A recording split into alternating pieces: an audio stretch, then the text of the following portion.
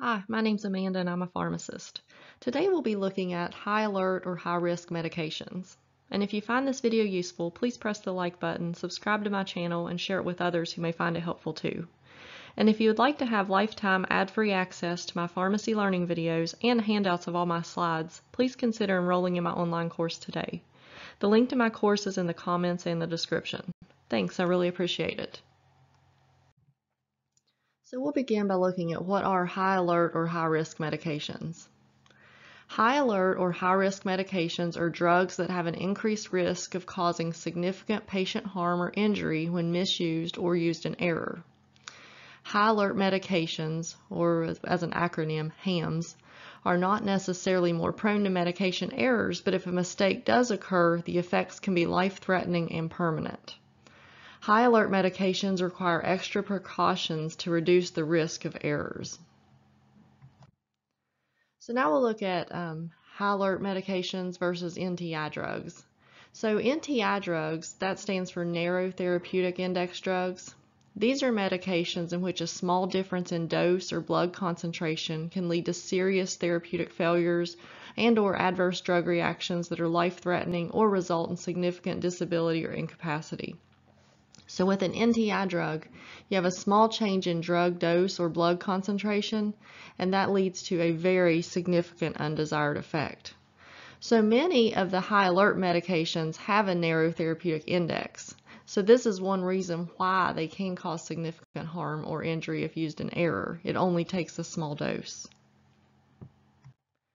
Now we'll look at a couple organizations that help with identification and managing high alert medications. So the first one is the Institute for Safe Medication Practices, or ISMP. The Institute for Safe Medication Practices is an organization devoted to preventing medication errors and providing medication safety information. ISMP actually provides some high alert medication lists for specific pharmacy settings. They have one for the community and ambulatory care, which are like retail pharmacies, long-term care, which is like nursing homes, and acute care, which is hospitals. So they have individual lists identified for each of these settings that are considered high alert medications. And these specific lists can be found at ismp.org. Now we'll look at some of the high alert medication classes. And this collection I have here is composed from the ISMP resources. So some common high alert medication classes include insulins and sulfonylureas, anticoagulants, opioid pain medications, chemotherapy drugs, IV beta blockers such as propranolol. Remember, these beta blockers end with the suffix -olol. IV antiarrhythmics, immunosuppressant agents, intrathecal or epidural medications. These are medications that go into the spinal cord. Medications contraindicated during pregnancy, neuromuscular blocking agents, pediatric liquid medications requiring measurement, radio contrast agents, moderate sedating agents, and this even includes minimally sedating agents when used in children, and anesthetic drugs. And the ones I have in bold here, we'll look a little more specifically at how or why these are high alert medications. So with the insulin and sulfonylureas, insulin is used to lower blood sugar and diabetes, and the sulfonylureas, they're an oral diabetes medication that also has a dramatic blood sugar lowering effect. So the reason these are high alert medications, they have a potent blood sugar lowering effect, and when given incorrectly in error, this can lead to coma and death. The opioids, these are pain medications. When used incorrectly, these can cause respiratory depression, which means the person stops breathing, and this can lead to death. The anticoagulants, or blood thinners, they pose an increased risk of bleeding, and this can have serious adverse effects and even cause death.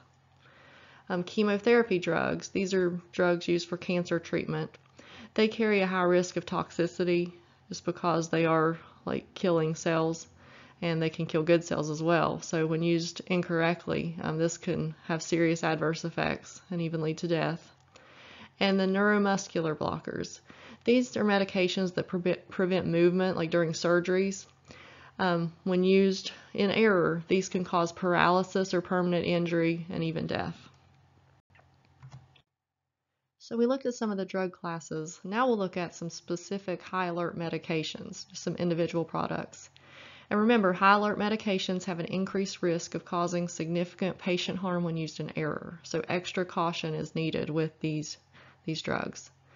So first there's epinephrine, epoprostenol, vasopressin, and sodium nitroprusside. And I've kind of grouped these together. These medications can all have a potent effect on the blood pressure and heart rate. So that's something that's definitely extra caution is needed with. Oxytocin given IV, this is a hormone to induce labor or uterine contractions. There's some electrolytes, including injectable potassium, injectable sodium chloride that's greater than 0.9%, so this is greater than the normal saline. This is a hypertonic solution. And magnesium sulfate injection. Like I said, those are all electrolytes. Insulin U500. This is a more concentrated insulin compared to what's typically seen as the insulin U100. So you can see how that would have an effect with the blood sugar issues. Methotrexate. This is a medication used in cancer treatment and also has other uses. So it's just something that needs caution. Promethazine injection, Phenergan. It can have lots of adverse effects when administered incorrectly. It's used for nausea. Opium tincture. This is related to the pain medications, but it's used for patients sometimes like with diarrhea. Carbamazepine, lamotrigine, phenytoin, and valproic acid. These are all seizure medications, so those need extra caution as well. So we looked at ISMP. That was one organization that deals with medication safety and has guidelines for the high alert medications. And now we'll look at the other organization called the Joint Commission.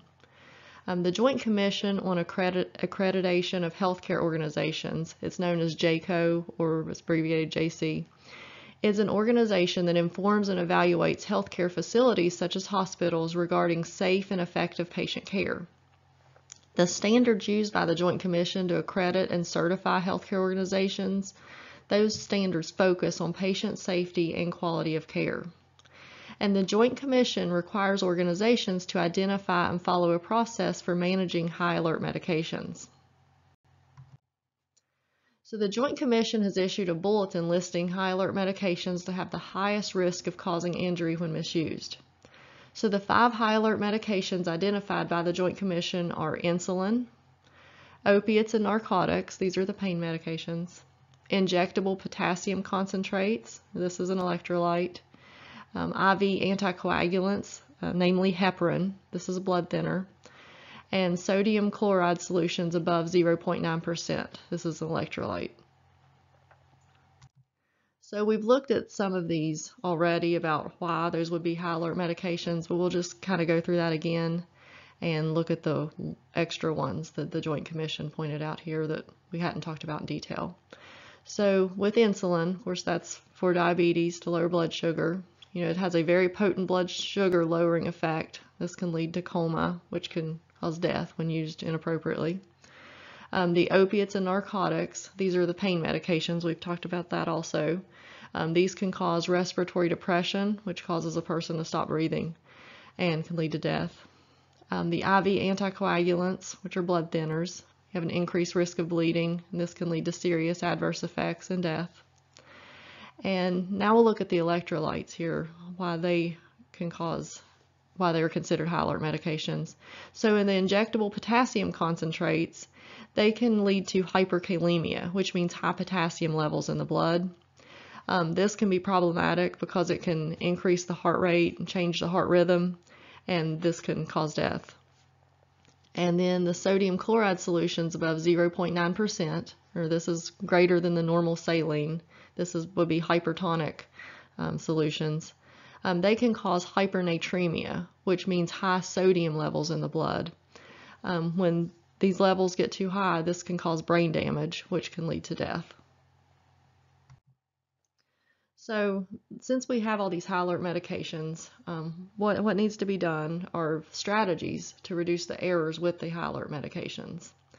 So here are some strategies. Educating staff about specific high alert medications, using high alert auxiliary labels, such, just a red label here like I show in the slide just says high alert drug, just to identify these products. Limiting access to certain high alert medications. Independent double checks, or IDCs, for certain high alert medications. And an independent double check, that just means two people are separately checking for the accuracy of various aspects of the high alert medications. So it could be, the dose or the amount. And then technology for automated double checks, such as computer systems to confirm the correct drug, correct dosage, patient time, and route of administration. And now we'll just look at a summary and some key points to remember. So high alert or high risk medications, or HAMs, have an increased risk of causing significant patient harm or injury when misused or used in error. ISMP and JCO have resources for helping to identify and manage these high alert medications.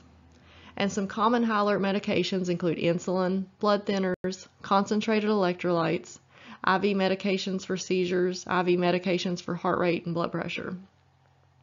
And the high alert medications require extra precautions to reduce the risk of errors such as education and extra checks. Thanks for watching. Please subscribe to see more of my pharmacy learning videos. And if you would like to have lifetime ad-free access to my pharmacy learning videos and handouts of all my slides, please consider enrolling in my online course today. The link is in the comments and description. Thank you.